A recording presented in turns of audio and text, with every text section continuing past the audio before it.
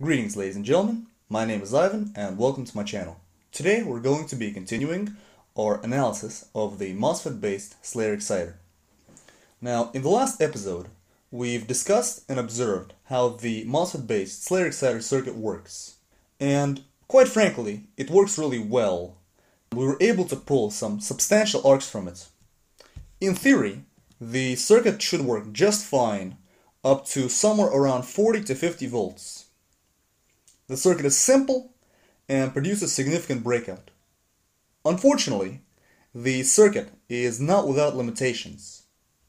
Its main limitation lies in its own simplicity, unfortunately. This is because the circuit is continuous drive, meaning the MOSFET is always in an active state driving the coil. While this is good for stability and for simplicity, unfortunately, this can produce some problems with efficiency and unnecessary heating of the transistor, as well as potential damage due to voltage transients. A good question to ask ourselves would be, how can we improve the circuit? And this will be the topic of my today's video. Stick around to find out. In order to improve this circuit, the first thing that must be improved is the efficiency. Now, the problem with the circuit being a continuous drive type circuit is that the MOSFET is always in an active state, meaning the transistor is always doing something switching. Now, this is good for simplicity and it's good for reliability of the circuit.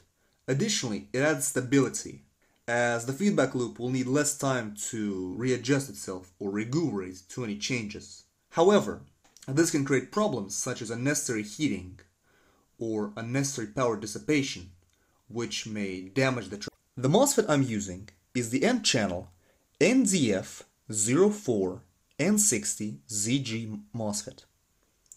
It is rated at a breakdown voltage of 600 volts, a maximum switching continuous current of 5 amps, and a maximum power dissipation across the device of 30 watts.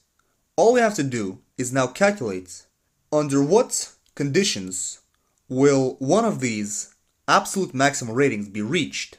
In order to calculate at what conditions of input voltage will one of the maximum values of the MOSFET be reached and which particular value, the circuit must be treated as a lumped model and be subsequently analyzed. Particularly, I'm going to treat my circuit as a simple bridge of 3 resistors. The first resistance will be our impedance of the secondary coil. This will be RZ and will be experimentally determined by measuring the shunt current. Our shunt resistance will consist of a 1.1 ohm, 1% tolerance, 7 watt resistance, across which the voltage will be measured, and our internal resistance of the MOSFET, labeled R MOSFET, is 1.8 ohms.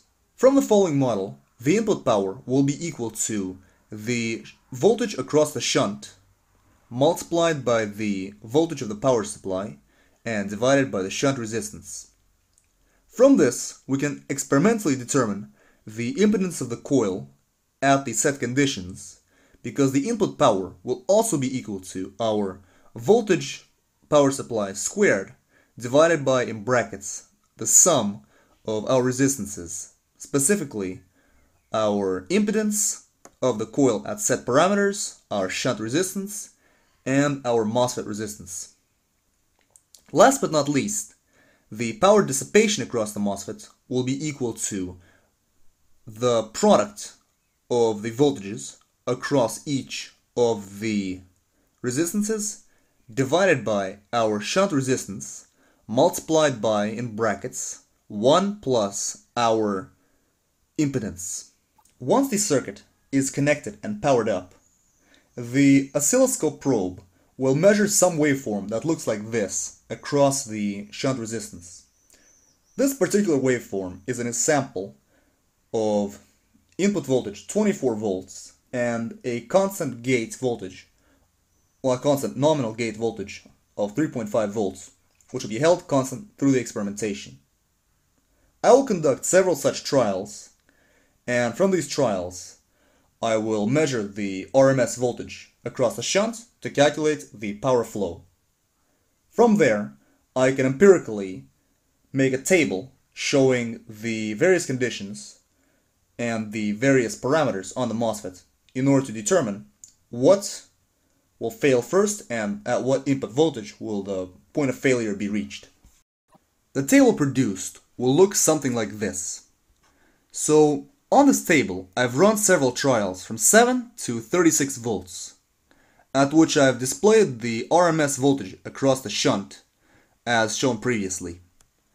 From this I calculated the power dissipation, the relative impedance of the coil at set conditions, the power dissipation across the Mosfet, the current flowing through the circuit and the Mosfet, as well as the voltage spikes on the circuit. Now from this table we can empirically find where this Mosfet is going to fail.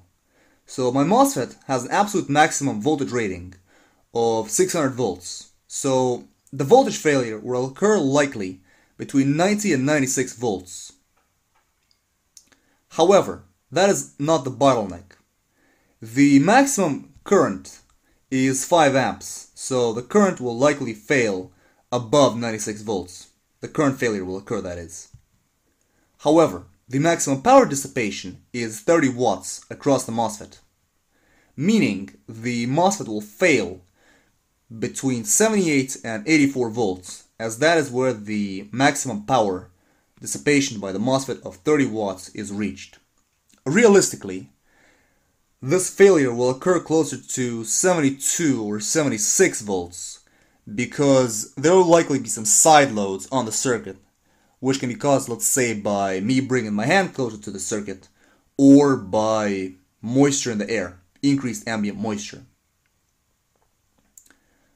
72 volts, let's say, or 78 volts, let's say, is still pretty solid for this circuit, and this transistor is well suited.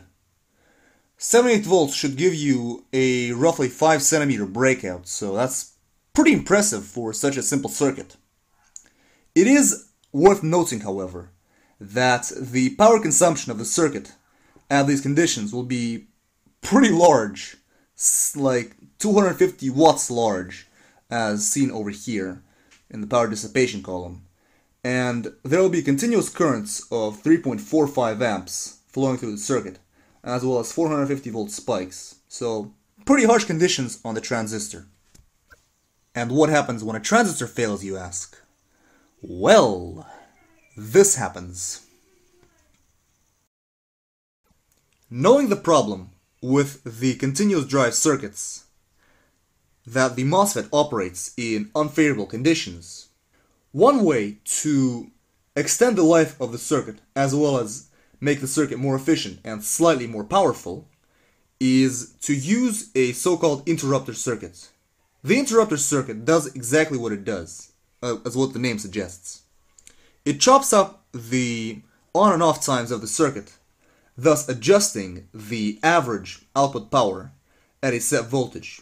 One way of doing this would be through a pulse width modulator based on the 555 timer IC, whose duty cycle can be adjusted from 2% to 98% depending on the value of the R6 potentiometer. This chopped up waveform will switch the driver circuit on and off 15 times a second and for a various amount of time. Now, the reason I'm using a driver for this circuit is that it is easier to switch on and off a driver, a dedicated driver IC, than to switch on and off the gate of the Mosfet by pulling it low through using a dedicated transistor. Although that would also work, but you will risk damaging the 555 timer, so you're better off using a dedicated IC for the driving. In my case, I'm using an MC34151 IC. Now, what is worth noting in the circuit is that the IC, the gate driver, may be inverting, so you might have to flip your coil around from the normal configuration of a Slayer exciter circuit. Aside from that, the circuit is pretty straightforward and self-explanatory. And now that we know roughly how it works, let's build it. The circuit is set up on the breadboard. The left IC is the 555 timer. It's using a 4K7 potentiometer to control the PWM, and it is driving a BD139 transistor. The BD139 transistor is in turn driving the gate driver, which is the MC34151PG. The transistor being driven, the Mosfet, is the same as was in the original Mosfet Slater exciter circuit. This is the NDF04N60ZG Mosfet. All the diodes are UF4007s, and in order to achieve the 12-volt power supply, I'm using a voltage regulator, the LM712 to be specific. Now, let's connect the circuit to the oscilloscope and see how the circuit works. Okay, the circuit is now powered up and the PWM modulator is working. As can be seen, by adjusting the value of the potentiometer, the duty cycle increases until the LEDs remain on. Let's observe on the oscilloscope. Okay, so right now it's at about 30% duty cycle. Let's increase the duty cycle. Okay, now it's 50% on, 50% off. This means that the circuit will now only be consuming half the power because it will be on half the time. This means that we'll get roughly the same breakout, but only half the output power. And only now is the circuit fully on, with only like 2% low duty cycle and 98% high duty cycle. As can be seen, the modulator works just fine. There it is again, set to the low setting. In the next video, we will continue by connecting the modulator output to the transistor pin and performing a demonstration of the output power of the circuit. Take care, thanks for watching, and see you in the next episode.